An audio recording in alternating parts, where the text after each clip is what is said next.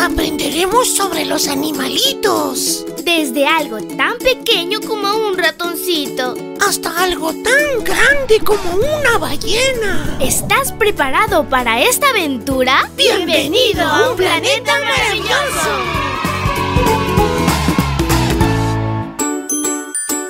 Es súper genial iniciar este lindo sábado contigo, amiguito y amiguita. Que Jesús te bendiga, te cuide y te proteja y que seas muy feliz. Te saluda tu amiga Linda. Y la historia para hoy se titula ¿Sabes qué ave soy? El versículo dice así: resistan al diablo y este huirá de ustedes. Santiago 4:7.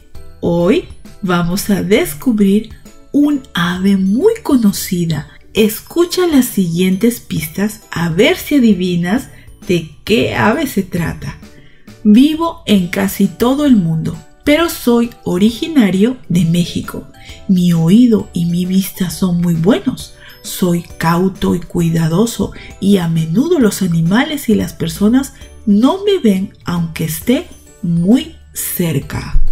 Puedo correr hasta 20 kilómetros por hora y si voy volando puedo alcanzar una velocidad de hasta 90 kilómetros por hora. Hago mi nido escarbando en el suelo, normalmente bajo un tronco o un arbusto. Después de forrar el nido con hierba y hojas, pongo de 8 a 15 huevos. Mis huevos son de color crema con manchas de color marrón, rojizo y púrpura. Cuando salgo del nido para comer, casi siempre me alejo volando para que no queden huellas que indique a otros animales dónde está el nido. ¿Adivinaste qué animal es?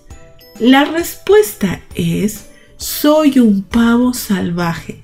Ser cauto y cuidadoso me ayuda a vivir más tiempo. Gracias a que soy muy cuidadoso, es más difícil que me encuentren y me atrapen los animales a los que les gustaría cenar pavo. Puedes aprender una lección de los pavos salvajes. A veces es bueno ser precavido, ser cuidadoso y pensar antes de hacer las cosas o antes de hablar. Satanás nos tienta muchas trampas, así que piensa antes de hablar y de actuar. Y pídele a Jesús que te ayude a ser cuidadoso en las decisiones que tomas. Jesús te ayudará a no caer en las trampas de Satanás. Querido Jesús, danos la sabiduría y la obediencia, que con tu ayuda podamos tomar las mejores decisiones en todo lo que hagamos. Te pedimos que no permitas que Satanás entre en nuestro corazón ni en nuestra mente, porque te pertenecemos solamente a ti. Amén. Abrazo tototes de oso y nos vemos mañana para escuchar otra linda historia. Hasta luego.